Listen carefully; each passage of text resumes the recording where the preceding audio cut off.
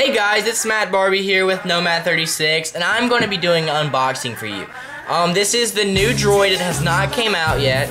It is the Droid 2 running on 3.5 Android. I know I was one of the first ones to get the phone. It's a really nice phone. So we take a look at the box.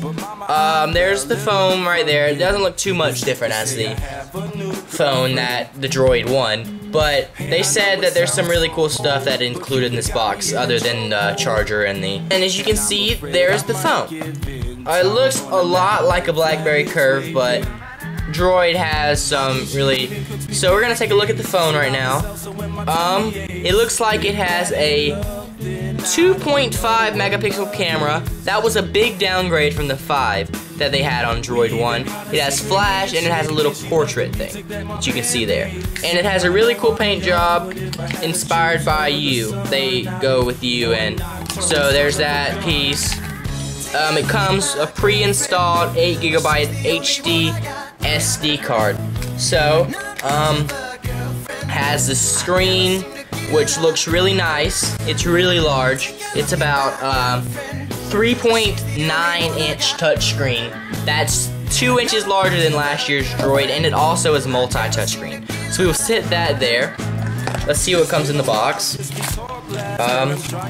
2 batteries. Well, is that 2 batteries? Yeah. So I guess they are running 2 batteries in the Droid phone this year. Those are 2 Droid batteries. Let's see which one is which. I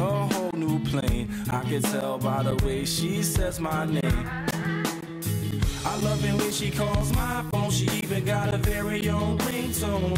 If that ain't love, then I don't know what love is. I don't know if there's a certain way, so we will power on the phone. So right now we have the Droid 2 running well and perfectly fine. I have not touched it. I told the people my name, and they attached my Facebook.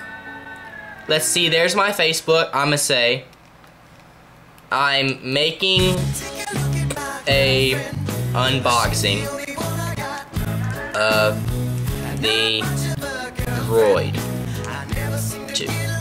The texting is really easy on this phone. So you can see it comes with Twitter, and it is already set up. This is a really fast deal. I've showed you everything there is to see about the new Droid 2, so I will talk to you guys later, and please leave your comments in the comment section below.